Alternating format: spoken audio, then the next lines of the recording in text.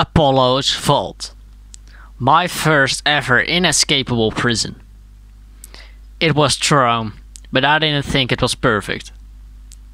By the time I'm writing the script, Apollo's Vault still isn't escaped. But still, we wanted to make a new prison.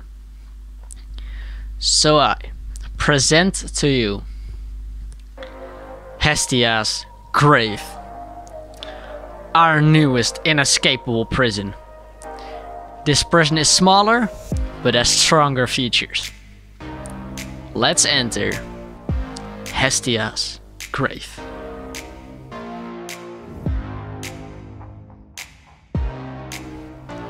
You will press this button and call all the guards to the prison. The guard will open the outside portal and you'll re-enter to enter the prison. You will store your items and go through the first kill check. You respawn and get a fire resistant potion to go through the lava tunnel. Once up the lava walkway, the separation is there.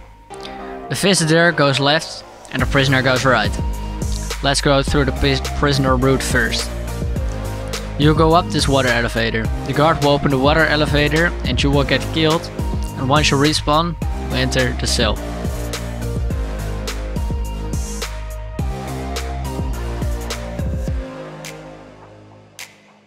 The main cell. The main cell is probably the strongest and most important part of the prison. The cell is filled with lava. You get a new potion of fire resistance every 7.5 minutes. The cell is completely surrounded with obsidian. The respawn bed and respawn points are way above the reach of the prisoner. Now let's give the prisoner a little visitor. The visitor goes through the kill check, but unlike my other kill checks, he respawns the first time in a lava chamber and he gets killed again. So no items get through. When he respawns again, he gets pushed down and he gets fire resistance. And he can enter. The guard can decide how long the visitor can stay because every 4 minutes the visitor dies. And the guard can decide if he is allowed to go in again. If the guard however feels like the visitor is done, he blocks the lava and the visitor will respawn at world spawn. He can get his stuff back by entering again. Now let's get on to why this prison is even stronger than before. Let's get into the kill checks first. The bed now has hopper minecarts under it, and if a single item gets picked up, a lockdown will be called. So if you destroy the minecarts, there will be a lockdown.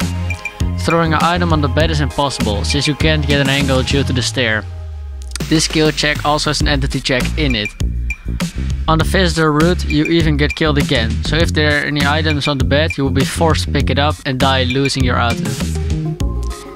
Even if the visitor gets an item in, he won't be able to transfer it. The item will be burned, and if you put too much items in the dropper, a lamp and a guard array will lit.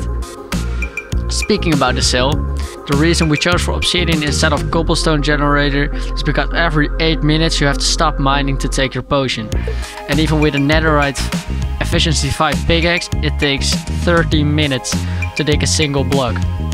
Spawn blocking is impossible, since there are 2 spawn spots with trapdoors to prevent block placing. But even if you manage to block them, you will respawn in a lava box, spawn killing you, and since you are standing on a redstone ore, the guards will notice and come fix it. The guards have with it 3 strategic inspecting spots. 1 up at the spawn point, 1 down in the middle somewhere, and 1 down to look in the lava. At the lowest one there's a small guard hub. The guard there has a composter glitch and he can close the trapdoor and stop the fire resistance timer. There are also 2 lamps, 1 to indicate if there are multiple items in the dropper and 1 to see if the spawn point is blocked. He also has a lockdown button. Speaking about lockdowns, what is a lockdown? Just like Apollo's Vault, Hestia's grave has local lockdowns. By flicking the keycard lever, the whole section will be closed off. But there are also prison-wide lockdowns. That means the whole prison will be closed down and all the guards will teleport to their guard hub. But when? If you break a carpet in the main hallway, lockdown. Are there 2 or more entities on the gold or pressure plate? Lockdown. Did the hopper minecart pick up an item? Lockdown. Do you try to take the lava from the lava walkway? Lockdown. Do you try to break in from the outside? Wait, what? Hold up. I think I have to explain that one first. The outside is made from the standard pattern, by alternating between lava, water and multiple layers of obsidian. But during the test phase of the prison, we discovered a new thing. Anvils. Anvils have the ability to fall down and are blast proof. The prison has 2 layers of anvils to build height. That means the person breaking in has to destroy all the anvils, and not only that. Once you take out an anvil in the inside layer of the prison, a lockdown will be called. All the guards are teleported to the prison. Breaking into the prison is with that extremely hard, since the main cell is literally the middle point of the prison. Let's get into some invalid escape method. Chorus fruiting. One of the simplest but most effective ways. Because a chorus through the day keeps the cops away. So the whole prison is chorus fruit proof. After the lava walkway, every block is filled with water. Or you have to crouch or crawl through, which means you can't chorus through it. Breaking in. Like I just said, breaking in is impossible without the guard noticing. Except when you come down from build height. But that would mean you have to dig over 200 blocks of obsidian. Sneaking an item in. No, you can't get an angle on the top of the bed. At the prisoner bed you can't even see the top. And in the visitor bed you are getting killed again immediately.